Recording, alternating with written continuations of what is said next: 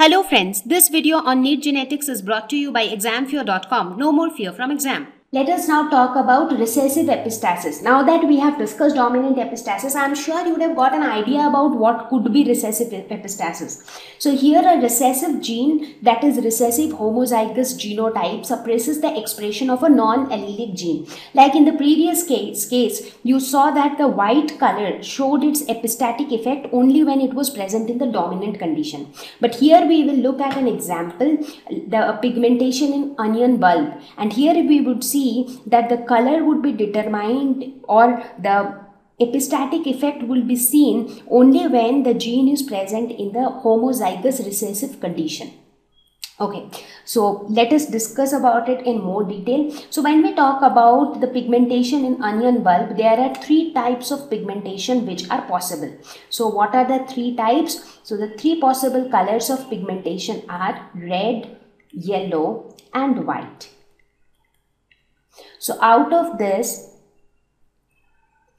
white color appears due to the presence of a pigment inhibitor gene which is epistatic only in the recessive state. Now what happens? Why does it get red color or yellow color? So this red or yellow color is because of the presence of some pigment which give it the color. Now if there is a gene which inhibits that pigment, which doesn't allow that pigment to function, then what will happen? The onion bulb will not get that color, right? So basically this white, and that is when that color will not appear. So if that color doesn't appear, then what would be the color of the pigmentation? It would be white, because there is no other color now. So white color basically appears when the pigment inhibitor gene is present. Now that pigment inhibitor gene, so this appears when the pigment inhibitor gene is present, because pigment inhibitor gene doesn't allow the pigments to work. Therefore it doesn't allow the onion bulb to get a red or yellow color, because red and yellow colors are due to presence of pigments. Now when these colors don't appear, then obviously the pigmentation color is white. Now this pigment inhibitor gene is epistatic. This is the epistatic gene.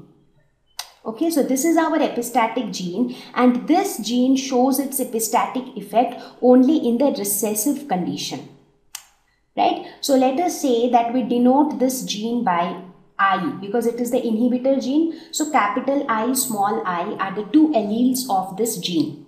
But this gene will show its epistatic effect only when it is present in homozygous recessive condition. That means only when it is present in this condition, it will show its epistatic effect. Epistatic effect means what? This gene will stop the phenotypic expression of red and yellow, and as a result the pigmentation color of the onion bulb will be white. So basically what we understand is the pigmentation color of the pigmentation in onion bulb will be white only when small I is present. So only in this condition the epistatic effect of this pigment inhibitor gene will be seen. So let us now, when we forget about this epistatic gene, when we forget about this gene, what are the other two colors that we have? Red and yellow. Now out of red and yellow, it has been found that red is dominant over yellow. So red is denoted by capital R and yellow is denoted by small r, because red and yellow, they are alleles on the same gene. So capital R, small r, they are represented by the same letter. But when you talk about the third color white, which is because of this pigment inhibitor gene, this is a different gene. So this is a non-allelic gene. So we are representing it with a different letter, that is capital I, small I. These are the dominant and recessive alleles of this particular gene. Okay, so we are clear up to here. Now let us look at some examples of genotype and see what would be its phenotype. So let's say if you have a genotype like this, capital I, capital R, small r. So what would be its phenotype? So let us first look at the inhibitor gene. So inhibitor gene is present in the dominant condition. So that means it will not show its epistatic effect, because it shows its epistatic effect only in the recessive condition. Now capital R, small r, so capital R is dominant. So here the phenotype would be red. Similarly, if you have something like capital I, small I, capital R, in this case again, if you look at this, inhibitor gene, it is again present in the dominant condition, so it will not show its epistatic effect. So here capital R, so the phenotype would be red. Now if you have something like small I, capital R, small r, in this case the inhibitor gene is present in the homozygous recessive condition. So this will show its epistatic effect. So this will stop or hide the phenotypic expression of red and yellow. So this time the color would be white. Similarly, if you have something like capital I, small r, what would be the color in this case? Here again this is present in dominant condition, so it will not show its phenotypic effect. Small r would actually mean yellow. So here the color of the pigmentation would be yellow. So here, have you got an idea that how is recessive epistasis different from dominant epistasis? So in dominant epistasis, the epistatic gene shows its effect only in the dominant condition. And here the epistatic gene shows its effect only in the homozygous recessive condition. Now let us look at the exact inheritance of pigmentation in onion bulb. So let us start with the parents. So let's say that you have capital I, capital R, and you cross it with small I, small r. So in this case, what would be the color? The pigmentation color would be red, and here the pigmentation color would be white. So what would be the F1 generation? So the F1 generation would be hybrid, capital I, capital R, small r. So however the color would be red, but this is heterozygous, so hybrid red. Now in order to get F2 generation, we do a self cross, that is capital I, capital R, small r, crossed with capital I, capital R, small r.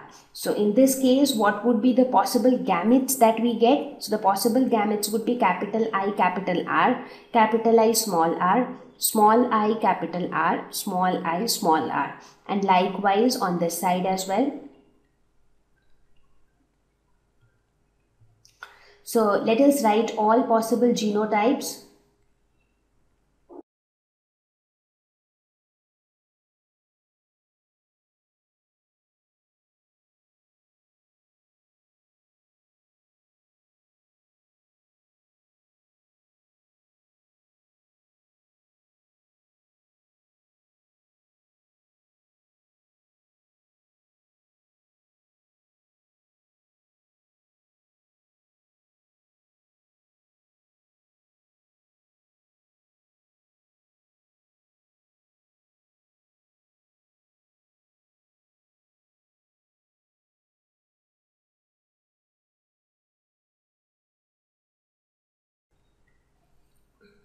So once we have written all the possible genotypes, looking at each of the genotypes, we can tell their phenotypes, and we have colored the boxes accordingly. And what do we see? How many reds do we get?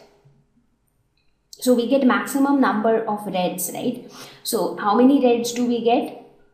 So we get 9 out of 16 red. How many yellows do we get? So we get 3 out of 16 yellows. And what about the whites?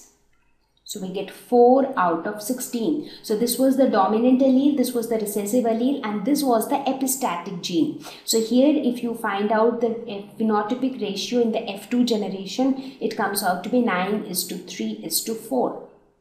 So this is the dominant allele, this is the recessive allele, and the last one shows the epistatic gene.